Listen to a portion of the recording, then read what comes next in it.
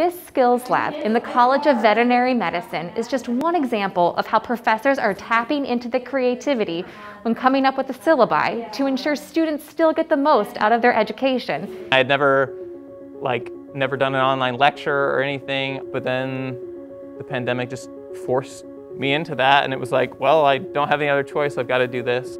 It was a matter of learning overnight how to entertain the students with valid didactic activities. My courses pre-COVID were very interactive. There's a lot of discussion, and so trying to move that into a Zoom format has been complicated. Oklahoma State's decision to return to campus for the fall meant teachers needed to prepare for hybrid learning. Most classes afford students the option of attending in person or virtually, but for Dr. Jennifer Jones, whose courses focus on intellectual and developmental disabilities, it meant finding a way to incorporate service learning, which allows students to integrate course content with their experiences in the community, while solely teaching online.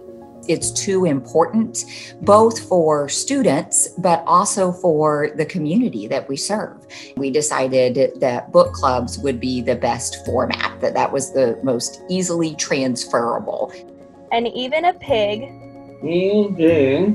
rolling an old soccer ball. Did you know that pigs can play soccer? That's crazy. The goal of when we've done book club is about social inclusion. What this has done is it has created an opportunity, a platform where once a week we can get together.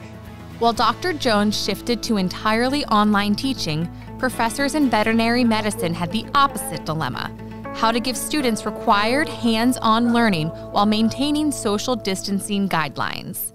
We came up with a plan which included the creation of what we call a simulation lab, which includes animal mannequins and computer software to create real operating room scenarios.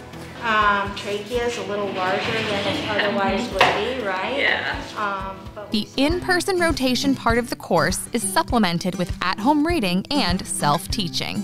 My idea of the students learning at home was the part that I could not do easily, and that is with the theory part of it. Surgical articles related to what they would be doing in hospital were part of their learning. Vet med students weren't the only ones self-teaching. Accounting professor Dr. Brian Brockbank taught himself how to produce high-quality video lesson plans to distribute to multiple courses. During the summer, I just come into my office day after day after day, recording lecture videos to myself in there. I'd made my own green screen to put behind me. I anticipated using them for a long time in the future, and so I wanted to make a higher quality product. How many videos did you record for your classes? Since we went virtual, the number's over 200. The best practice for online learning is to make them 6 to 8 minute videos. So I'll have a video talking through the concept, and then separate video, let's work through an example together. Cost of goods available for sale, which is your cost of goods sold plus your ending inventory, right? It's the same. What has been the feedback from students and colleagues on the work that you've done?